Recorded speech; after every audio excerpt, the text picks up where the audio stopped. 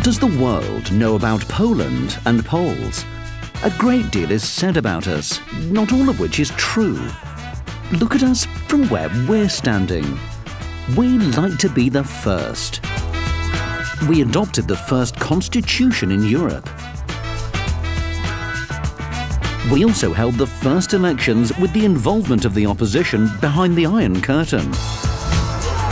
We were known as the defenders of Europe. We stopped the march of the Red Army into the continent in 1920, and we stopped your team at Wembley. As a country, we're not a superpower in football, but our players are phenomenal. We have the strongest athletes in the world.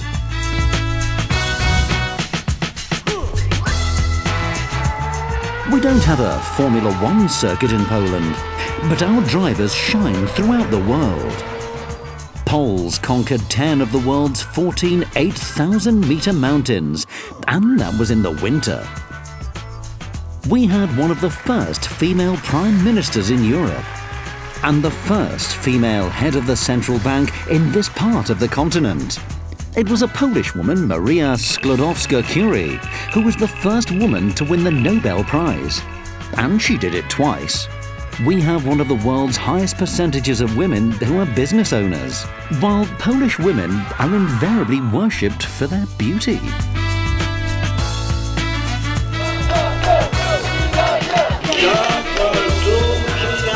The Polish Pope was the only person who was able to gather larger crowds than Michael Jackson. We don't have Polish Spice Girls, but we do have world-class composers. We also have great jazzmen. We weren't the first to land on the moon, but a Polish astronomer stopped the sun and moved the Earth. A Pole, Ignacy Łukasiewicz, is a creator in the oil industry. One of the first windscreen wipers, the mine detector, and the first handheld camera were Polish inventions. It was our scientists who first broke the Enigma code. The first life-saving face transplant was conducted in Poland.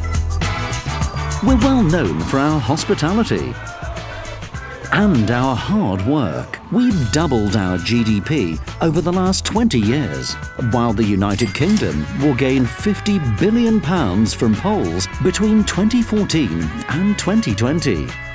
We're working with you on shale gas mining. Together, we've managed to soften the European Commission's position on this issue. We were often allies. For example, in the Battle of Britain, where the Polish pilots were among the bravest. Never in the field of human conflict was so much owed by so many to so few. Together, we do better.